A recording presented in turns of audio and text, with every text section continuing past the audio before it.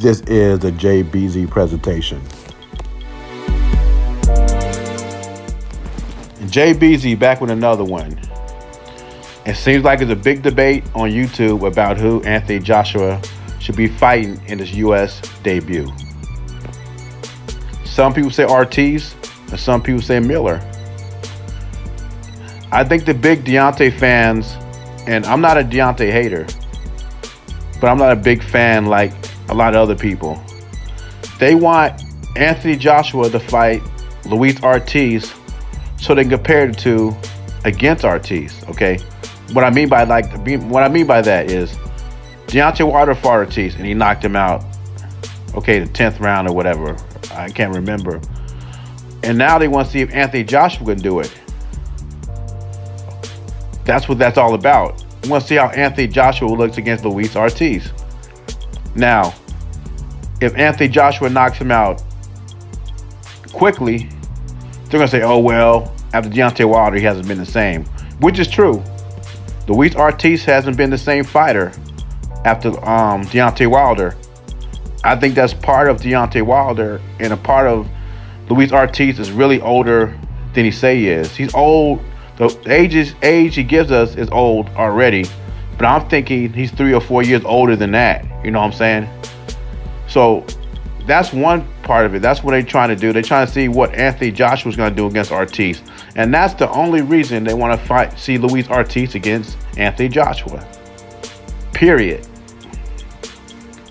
Jerrell Baby Miller is a good opponent for Anthony Joshua June 1st in New York. Simply because Jerrell Miller is from New York.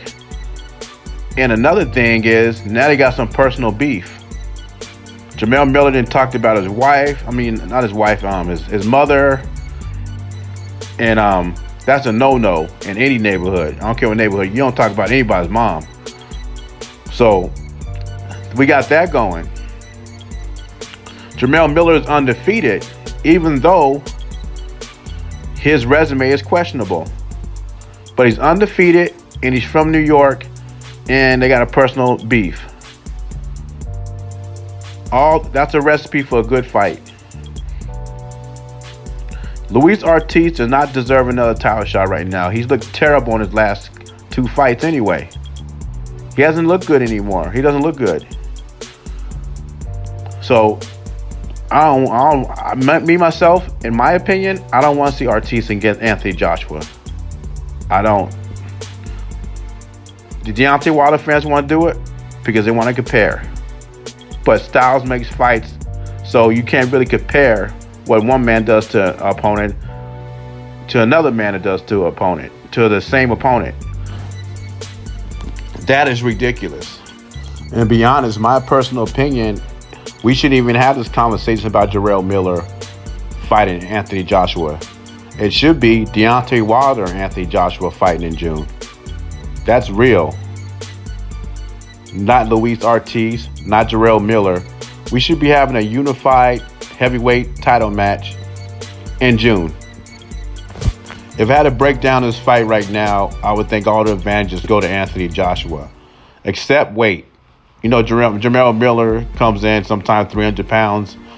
I doubt he'll come in 300 pounds in this fight because this is a championship fight. So hopefully he's going to train extra hard to be in shape. I don't know if that's going to help because he doesn't have power like that. He doesn't have Deontay Wilder power, Dylan White power. He doesn't have power like that.